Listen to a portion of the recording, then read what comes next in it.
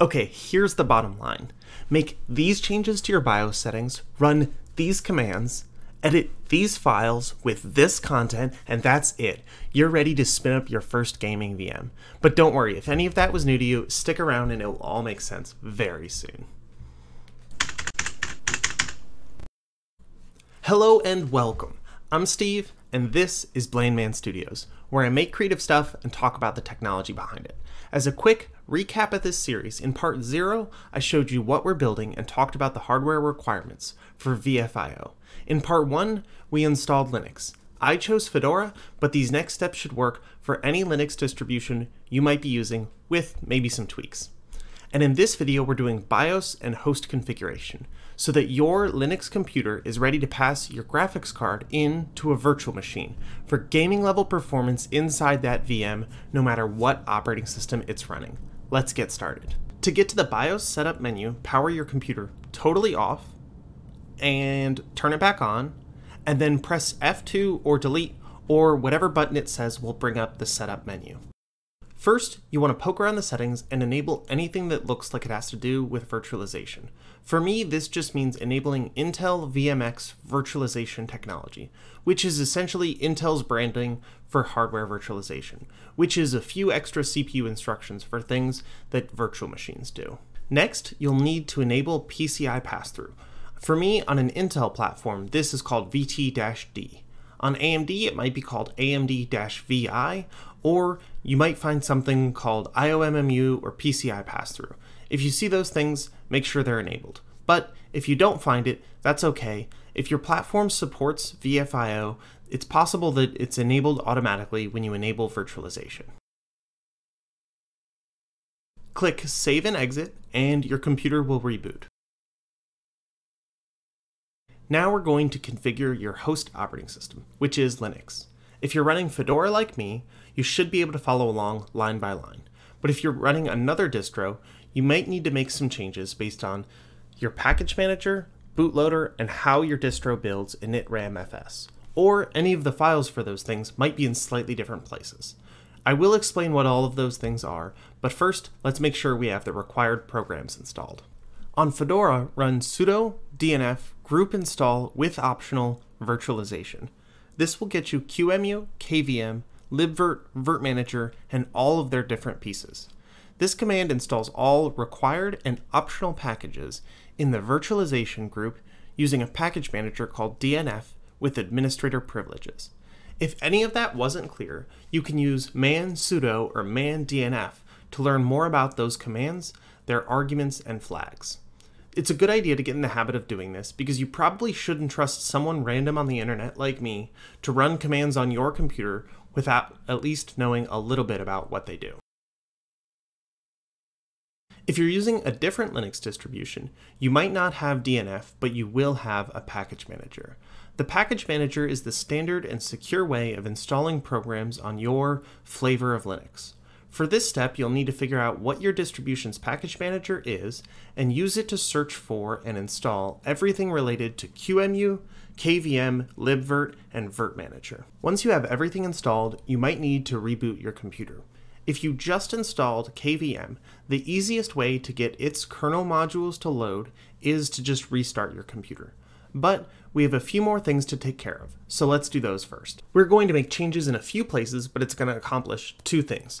The first is that we're going to configure your computer to start with VFIO and IOMMU enabled. The second is that we're going to set your GPU to be ready to be passed into a virtual machine. Once you do this, you won't be able to use your GPU, your gaming GPU, outside of the virtual machine.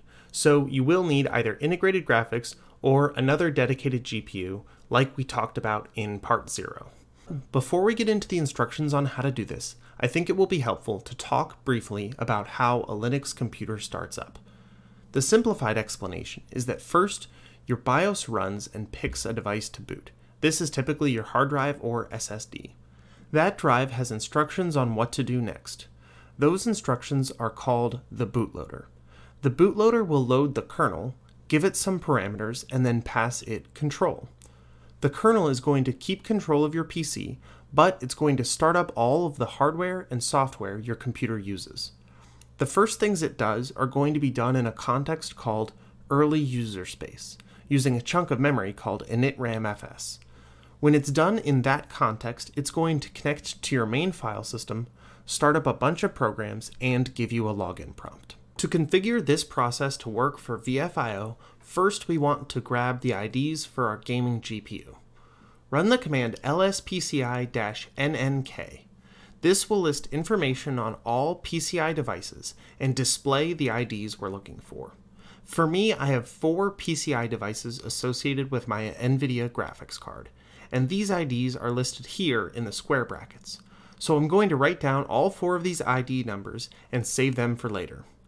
Next, we want to edit our bootloader configuration so that when it starts the Linux kernel, it passes a few extra command line arguments.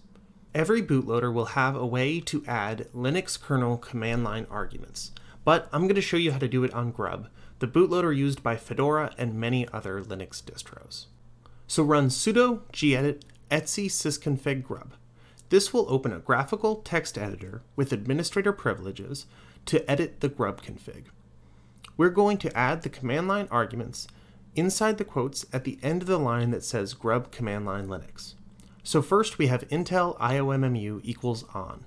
This enables IOMMU, and if you're on an AMD platform, this would be AMD IOMMU equals on. Next we have IOMMU equals PT. This sets IOMMU into pass-through mode. Then rddriver.pre equals VFIO PCI.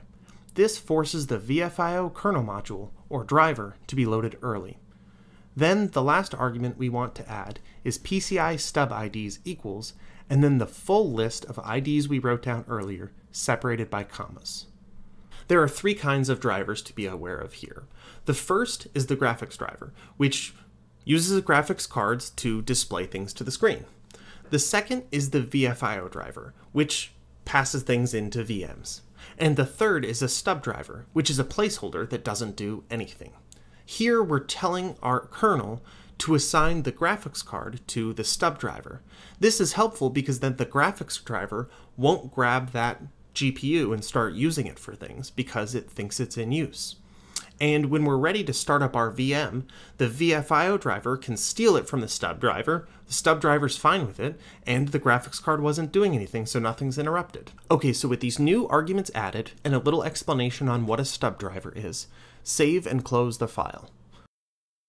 Now we just need to run this command to apply the grub configuration, so that next time our computer starts up, it uses these new parameters.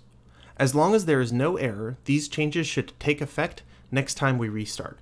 But before we do that, the next step is to configure dracut to include the necessary modules so that VFIO loads when our computer starts up. Dracut is a way of configuring initramfs, which is the file system your kernel uses in early user space before it connects to your main file system. So let's create a new configuration file to be read by dracut. You can name this file anything ending in .conf, so I'm going to call mine local.conf. Run this command, and add this to the newly created file. Save it and close out. Then, to apply the configuration, run this command. The last thing we're going to do is totally optional, but kind of nice. We're going to configure your desktop environment to automatically start up virt-manager every time you log in. I'm using GNOME, but this should work for any desktop environment that conforms to the Desktop Application Autostart specification, which includes KDE and others. So first, use the make directory command to create an autostart directory in the .config folder of your home directory. Then use the copy command to copy the virt-manager.desktop file from user share applications to your new autostart directory. This is all we need, and we could restart here.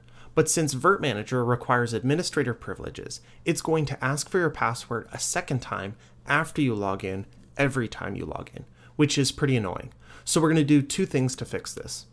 The first is we're going to modify that desktop autostart file so that it uses sudo to ask for administrator privileges.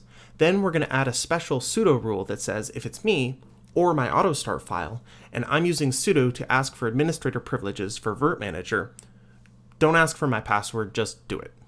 So let's edit the autostart file. Change the exec line to say sudo user bin virt-manager. Save and exit. To confirm that user bin virt-manager was the correct thing to enter here, run the command which virt-manager, and it should give you the same path. The next thing is to give yourself passwordless permission to run virt-manager using sudo. Create a new file in etc sudoers.d and name it something like virt-manager. Add a line like this and replace Steve with your username. You do want to be careful that you enter this text correctly, because if you make a mistake here, there is a possibility you can lock yourself out of using sudo to get administrator privileges, which would make it a lot harder to fix the mistake. So with this complete, you can save and close out. You can check that it worked by starting a new terminal and running sudo virt-manager, and it should start without asking for your password. Now you're ready to reboot and everything should work. After the reboot, there are a few commands you can run to make sure everything did work. First, run lsmod and pipe it into a grep search for the text string kvm by typing this. This will tell you if the kvm kernel module is loaded. Then run dmesg and pipe it into a case-insensitive grep for IOMMU by typing this. You should see this message if IOMMU was correctly enabled.